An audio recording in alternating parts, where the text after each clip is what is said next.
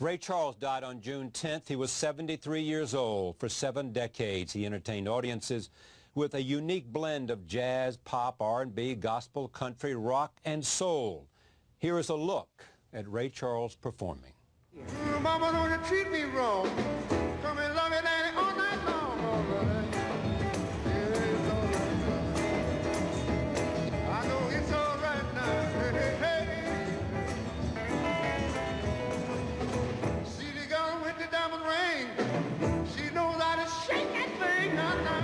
Ray Charles lost his vision as a young child in Florida. He then enrolled in a school for the blind and deaf where he learned how to read music using Braille. At 15, he left school for the farthest city from Tampa. He headed to Seattle to develop his sound. 12 Grammys and countless hits later, he leaves us with an immense body of work that continues to influence some musicians of all styles. Frank Sinatra once called him the only genius in our business. He has one record left, Genius Loves Company, an album of duets with everyone from Elton John to Gladys Knight.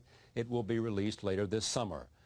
Joining me now for a conversation about the life and music of Ray Charles is record producer Phil Ramone, who did the new album, pianist Marcus Roberts, journalist Christopher John Farley, and senior editor of Time magazine, and Anthony D. Curtis, contributing editor for Rolling Stone. He wrote the upcoming cover story on Ray Charles. I am pleased to have each of them here. I'll just go around. Phil, tell me, what was this man's genius that Sinatra and everybody else has said was so uniquely him? Well, I think most of all, the ultimate musician for all of us to see him. I saw him when I was very young, and he made the album, which became The Genius of Ray Charles. Right. And watched him call out the wrong notes and stuff in the orchestra. Quincy Jones was in the production room with Ahmet Ertegun. It was an amazing moment for him because he understood the orchestra, he understood orchestration. And Quincy always said, you know, that's where I learned how to write for the big orchestra. He also was the ultimate musician with other players. The respect and the fear sometimes came out. Fear? Fear because he could hear everything. Yeah. And I think he was the king of tempo. He would find something in a song that would become his. As I think one of his favorite people was Count Basie, who could take a song and find the right tempo. Ray absolutely could do it.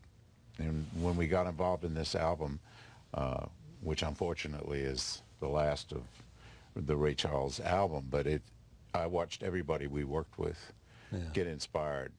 And when I say fear, it's probably highest respect you can give anybody is when you care about somebody.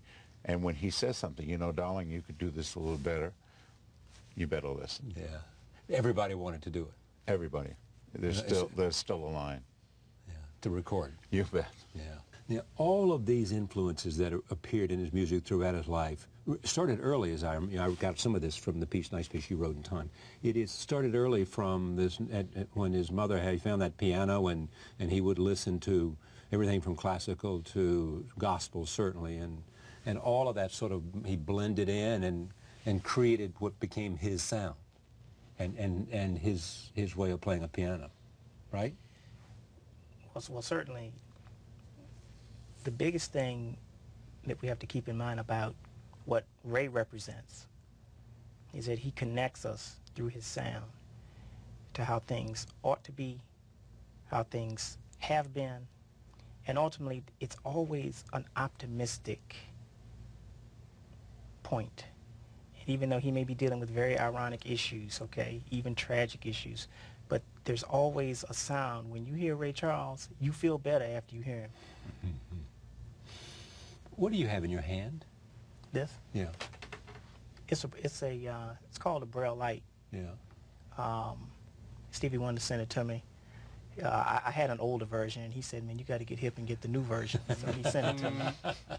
But it's a great vehicle of communication. And again, Ray, a lot of people don't know, he was very interested in technology, and right before his death he had actually been working for several months learning a very, very comprehensive, complicated, ornate music program that allowed us to use Sibelius to compose scores. Wow.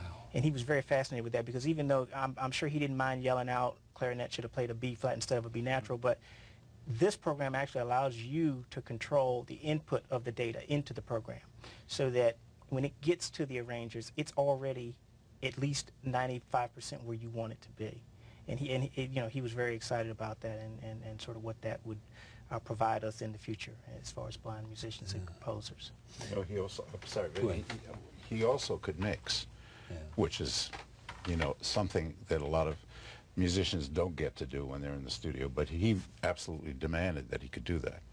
And I remember the first time we ever recorded, and we were experimenting with digital and analog, and of course the machine unfortunately failed. But he took the analog and he said, it'll be the old way, but he took his and Billy Joel's voice and blended it. I couldn't imagine anybody doing it better, and the feel of the orchestra.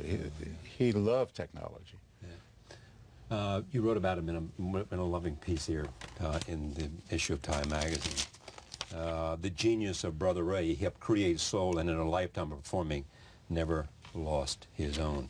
Where did it come from? Well, I think it had its roots in the church. You know, when he was growing up in Florida, his mother used to take him to New Shiloh Baptist Church, and I think a lot of what he saw there, you know, later flowed into his own recordings. It came when he was out on tour, when he was, you know, finding himself as a musician after the age of 15, you know, knocking around Seattle, knocking around New Orleans. A lot of the sounds he heard there found their way into his performance, his style, his attitude, and a lot of it was obviously self-generated. I mean, he helped create soul, and he wasn't the first guy to perform soul music, but he was one of the guys that helped create the genre, and played it like nobody else, you know, ever has and ever did. And I think one thing also to point out about him that really makes him unique is he was someone who was involved in a lot of aspects of record making. I mean, you talk about him mixing. Well, he also was someone who made sure when he signed his deal after Atlantic that he got control of his own masters. And that was a unique thing. A lot of artists don't have that. And so it made him a man not only ahead of his own time, but ahead of our time today, because most artists today don't have control of their own masters, and they wish to heck that they did. And Ray Charles was the guy who made sure he was on top of that. When you tell me what you liked about him. Well, I mean, it's a little bit of a point that's been touched on here, but you know, he was just one of those guys that the second he opened his mouth, you knew exactly where you were, and there was a kind of authority to it that was very compelling. You know, there was a sense, I think, for all of his skill, like he always talked about, he responded to a lyric. He wanted to tell a story. And he said, you know, there are songs. He goes, obviously, a song like What I Say, which was, you know, certainly the record that in many ways really made his reputation.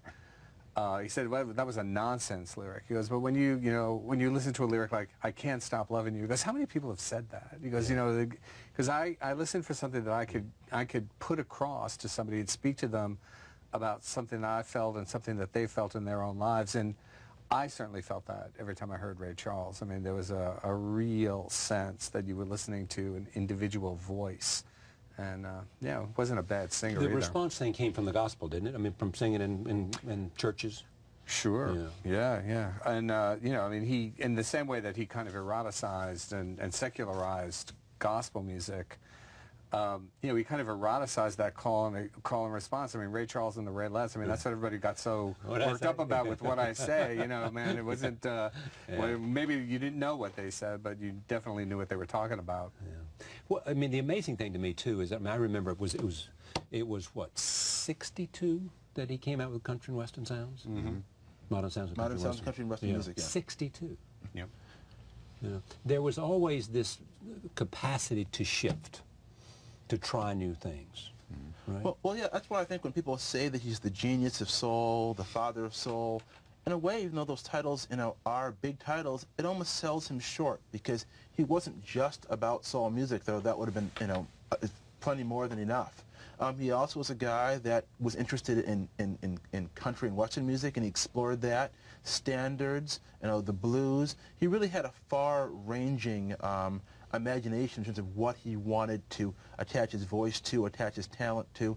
And a lot of that went all the way back to Greenville, Florida, when, you know, a neighbor had that piano, had that, that jukebox, and had all sorts of things on that jukebox, and Ray Charles would listen to it all when he was a kid, and it kept coming out when he was an adult, as he grew into a mature performer. He left home at 15?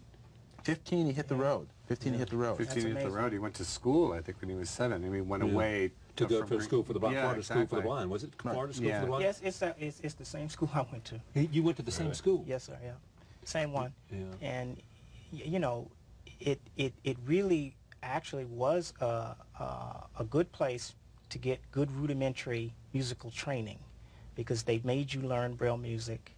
I used to tear mine up at first. I wasn't probably as into it as he was originally, but you know, your basic formative years there are good. And then at the point, I think, where he left, he had obviously decided, all right, he had made some conscious decision that he was going to follow the American dream, and that he was going to redefine and rearticulate his position in the world. And music was the way he was going to do it. And I think from learning chess and all these things, it's all about reducing the barriers that seemingly would be in a blind person's life. Reducing the barriers. Yeah, reducing the barriers, redefining his democratic right and his ability to impose freedom and all of these sensibilities that everyone deep down relates to in his singing. I mean, people relate to, again, this optimism, this hope, this sense of I can control it, and we all are in some way related, and we all in some way have a universal struggle that we understand, but we're going to win. And that's what, to me, that's what I hear. You had a thing about his mother. His mother said to him, you know, yes, you're blind, but there are always two ways to do everything, and you just have to find the other way. And I think that's what drew people into his music, because in his life there was always that two-stage thing. One, there was the obstacle, and then there was the way around it. And that's where the optimism comes in, because a lot of his lyrics, a lot of the songs that he chose to perform were really kind of despairing songs. You think of a song like Busted. Right. I mean, that's a song where you're broke, you're down and out, and you're having a bad time of it. Even a song like Georgia on My Mind, I mean, you're longing to return to either a woman or a state, and you're not having such a good time of it either. But the way Ray Charles performed those songs, you felt good about it by the time they were done. You're like, geez, I'm happy to be busted. I'm happy I'm not in Georgia, though I wish I could get back there. Here's the other thing. When you think of Ray Charles, I don't know. Someone said to me, if someone would say to me today, you know, who's the next Ray Charles? You can't imagine anybody, can you? Well, I don't think, you know, I don't know how many artists ever get the chance to have the cataclysmic kind of impact that he had, and the enduring kind of impact that he had. But there's certainly, you know, I think everyone's noted here, you know, a series of generations of artists, you know, were influenced by him, you know, from Alicia Keys and Norah Jones on back. Some of these are on this. Of the things that he did, Marcus, what would you most like to be able to do? I mean, you know, you've gotten rave reviews across the spectrum, and you and I have had many conversations at the piano on this and other programs.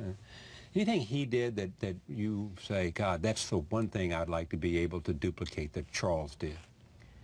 It would simply be to continually become more able to communicate a profound vision of art through a language that is easily understood, easily interpretable, something that a person could listen to it, and they don't need to pull out a dictionary to get what, you know, the point you made. Yeah, right. And I think he was just a master at that in several genres, which is really very difficult. Very few people do it. Very people have done it. And the other thing, you know, that you would want to be able to hopefully do is see the influence of your career around you. Be able to see it, have it in some tangible format that you know, with other musicians. Other, you know, like, you know, Phil speaks about working with him, and just, you know, when you're around someone like that, you know, and even though I never knew him, but again, even without knowing him, he still, there's a clear sense of why he's a hero, because he really did shatter barriers. He really did command respect through the obstacles that he was able to not only conquer, but again, redefinition. That's the reason it's very difficult to replace him, in the same way that, well, all of us who play piano, well, if you use your thumb, that's because of Bach. And even if you never heard his music, that's because of Bach. So it's, That's well said. I think that's true about genius, period. It is the idea to take complex ideas, and express them in a way that that crosses over, so that people can people can access it and accept it, and it resonates with them. I mean, people that do that have the highest skill to be able to define some inspiration and put it in a language or a color or a form, that reaches across the chasm that separates, artists from. Well, it's a point that Ray Charles himself made at one point where, when he talked about soul music, taking these gospel songs and secularizing them, he said, everybody was so upset. He goes, a couple of years later, they called it soul music, and everybody was doing it. And it's that sense that, like, when you have a great idea, at first everyone's scandalized, and then it just becomes part of the climate of what everything is. Yeah. Well, if you don't make somebody mad, you probably not get much done. I mean, Mahalia Jackson was attacked by the Baptist Church because she sang at the Newport Jazz Festival in '58 with Ellington. So this is a natural part of the artistic process. If you're not making somebody mad, then you're not taking enough chances, Probably a not. risk or not. Right. He stopped writing songs at some point. Yeah. And I don't know why. I think more than anything is he became the ultimate interpreter of songs. I mean, you talk about gospel songs, but how about America the Beautiful? All right now. Things like that, and you go, yeah. He does a duet with Willie Nelson on this, and one with Elton John, and they're both songs. I remember asking him what song he would like to do with Elton John, for instance, and he said, "Sorry seems to be the hardest word." Well, I heard him perform it 6 months before. I mean, the audience was wrinkled from the tears. I think he felt comfort with that. I think it's a shame that he didn't write other songs, but maybe he felt a better path because he was the signal. Ultimate interpreter. Yeah, absolutely. Yeah. Well, Go ahead, Marcus, and then come back. When you're on that level of being able to interpret, it's almost like you're writing songs anyway. Yeah, absolutely. Because the idea of personalizing something, which is the biggest gift of any artist really in any genre, he just had that gift to the point where I guess honestly he really realized, well, I don't really have to do that. It's already in the culture. I'll take all the folk music, the country music. I can add something to something that's already been there and make it new, right? He never seemed he never seemed especially pained by it. Oh, gee, I'm not writing. I mean, he just, I think, made a decision at some point, that, there was enough things out there that were kind of gripping him, Yeah, I think also during his Atlantic years, one reason he decided to write some songs then is because he felt like the material he was getting in wasn't something he wanted to cover, so he might as well sort of self-generate his own stuff. And some of his best songs, came out almost by accident. What I'd say was actually the result of an improv. He had run out of material for that night, and so he just told his band, hey, let's just sort of wing it, do what I do. And of course, now everybody does what he did back then. It worked out pretty well. So he didn't always have to sort of create his own stuff. I think he was able to sort of take other people's stuff and make it their own. I think interpreters don't always get enough credit for what they do. It's something that Cassandra Wilson, the great jazz vocalist, has sort of complained about before. And obviously Billie Holiday didn't write a lot of her own songs either, and she certainly made them her own. Yes, she did. It's the post-Bob Dylan problem, the assumption that everybody's got to write all their own songs all the time. Exactly. Yeah. Or James Taylor. Yeah. Did the same thing. I don't want to put, they're different artists, but same idea. I mean, the notion of the drugs, or the idea of the drugs, how long did he have a problem? For a while. Most of his life, or was it something that he... No, it seemed something that was kind of confined. He started when he was a teenager, and I guess, let's see, he was probably about 25 or so when he kicked. He'd gotten arrested, and it was a very public thing. And I think he felt, now we're so used to people coming on shows and talking a lot about it. I think he decided, this is just creating more problems for me than it's worth, and he just stopped. Drugs aren't that good. Yeah, and it's not that important. He never was particularly moralistic about it one way or the other. He obviously thought it wasn't a good idea. He stopped. Never particularly liked discussing it, and I think that was that. There wasn't a lot of drama surrounding it in his case. Did you ever try to reach him, Marcus? Did you ever reach out to him to say, gee, I'm Marcus Roberts, and we're in the same business, and Well, I'm blind. Ray I'm Charles black, went to the same school. he would not have had any reason to take my call whatsoever. Oh, I don't think that. I don't believe that. Well, no, only in the sense that when you have a life that really is or was as rich with, you know, opportunity and success and, you know, complexity. And Ray was somebody who just wasn't. How many people do you know that would just be picking up the phone calling him? I mean, you know, I know some people you find it. I mean, one time I did, you know, I called Stevie and I said, and I did propose to him that it'd be great if if we all three could do a record. What a great idea. You know, could you talk to him? And Stevie said, well. Okay, let's hear it, Marcus. Stevie said, in your own inimitable way. Yeah, he just said, well, Ray is, you know, he's pretty much it would be, if he did it, we would actually probably be agreeing to do Ray's record. And I mean, it makes sense because of who he is. I mean, he's got such a wealth of things that he can do, that he did do. I think had I run into him and, you know what I mean, and there was some natural, it just never happened. I wish you'd run into Mr. Ramon. He would have done that in a nanosecond, wouldn't you? In a second. You couldn't have gotten on the phone fast enough for that idea. But I have to say, you know, I certainly, you know, his voice though is so original and confident somehow that you feel like you kind of knew him. So even though I didn't know him, but just, you know, reading about him and you know, the connection as far as being to the same school, and some of the people when I first went there, you know, remembered him being there. Right. They did. There were still people at Florida School for the right. Yeah, there were a couple, not many, because you know, but you know, people did, you know, remember, and of course, no one had any idea that he was going to leave there and do, you know, what he did. But I think, and the other thing, you know, Ray, I mean, he played saxophone. I mean, he was just somebody who had such a boundless amount of confidence in his ability to get things done. If he wanted to get it done, he wasn't going to stop until it was done. And I think that's the power of, if we want to use the word soul, okay, or in jazz music we say playing the blues, whatever that timeless thing in great art is, because it's in everything. So if you put on a late Beethoven string quartet, or you know, you put on even Beethoven's Fifth, and everybody hears it da da da da. I mean, come on, it's just, you know, E flat to C, really. I mean, what is it? But there is something in great themes and how they're developed that we all love, and that's what we're all reaching for. And when you work on records, I mean, that's you're looking for that one phrase that just makes a whole song perfect. Yeah. Let me raise rock and roll. This is what he said in his autobiography. I never considered myself part of rock and roll. My stuff was more adult. It was more difficult for teenagers to relate to. My stuff was filled with more despair than anything you'd associate with rock and roll. Since I couldn't see people dancing, I didn't write jitterbugs or twist. I wrote rhythms that move me.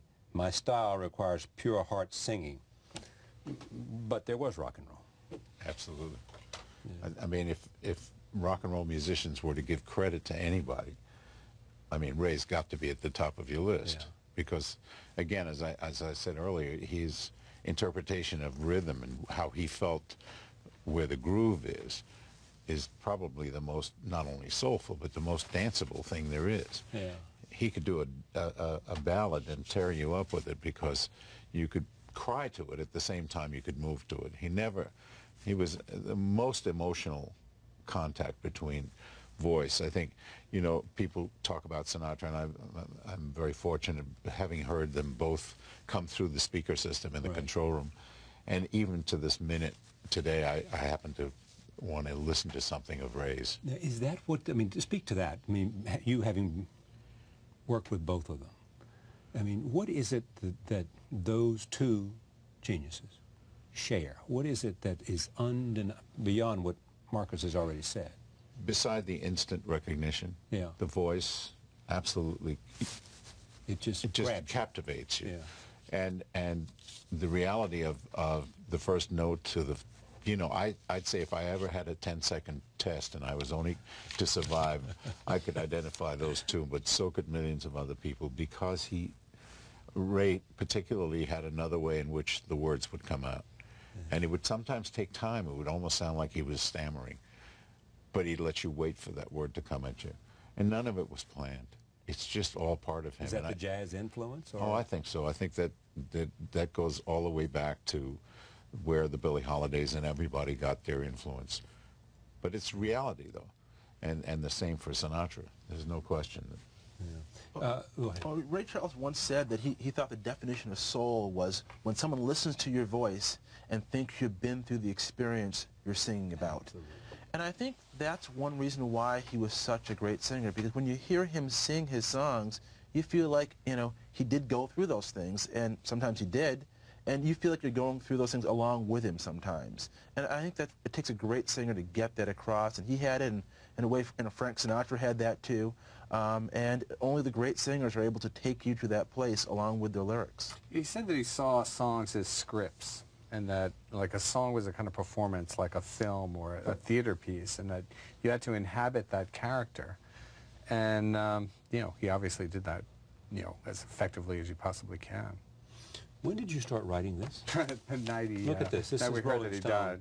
Farewell to the Genius, a tribute to Ray Charles, James Brown, Billy Joel, James Taylor, Bonnie Raitt, Jerry Wexler, and more. A retrospective of his life in music. You got the news that he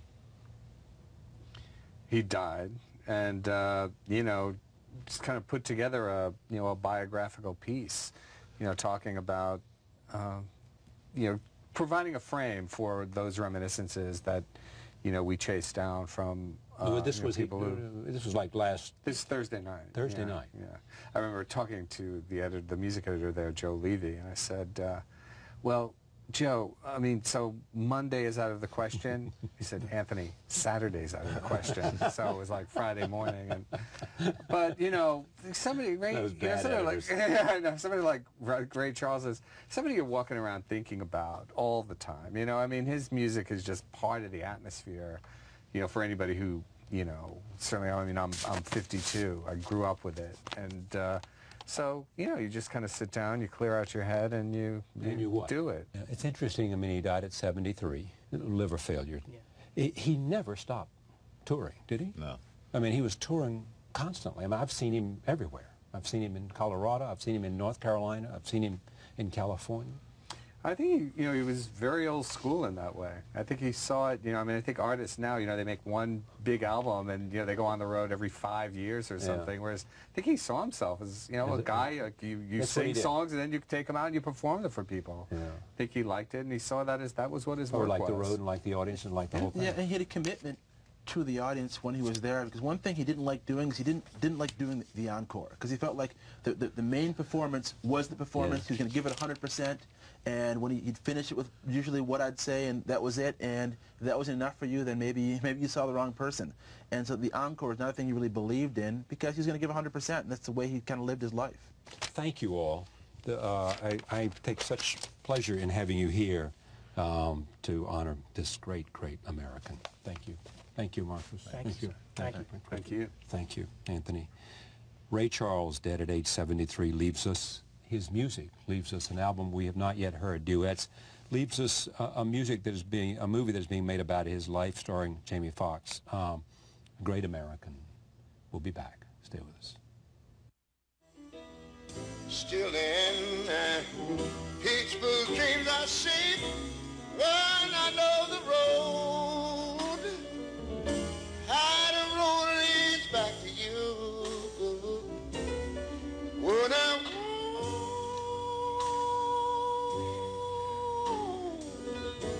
know Georgia. No, peace I find. It's this old sweet song. Keep Georgia on my mind.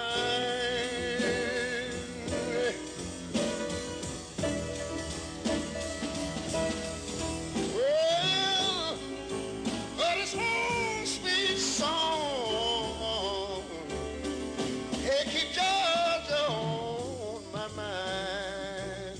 Our people, Georgia's on